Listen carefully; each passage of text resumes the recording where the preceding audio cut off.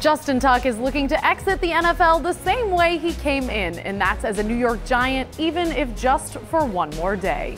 Tuck announced his retirement plans prior to Super Bowl 50. The 32-year-old defensive end spent the first 9 years of his career in New York after being drafted in the third round back in 2005. He played a big role in the Giants' two most recent Super Bowl wins. He spent the last 2 seasons in Oakland with the Raiders on an $11 million deal. After signing, he told the New York Daily News he felt disrespected by what he was offered to stay in New York, saying he was hurt because he was, quote, thinking I'd be a Giant for life. Well, on Giants.com's webcast, Big Blue Kickoff Live, Tuck stated, quote, one question we didn't get asked that I've seen a lot of Giants fans tweet me is, am I going to do a one-day contract with the Giants?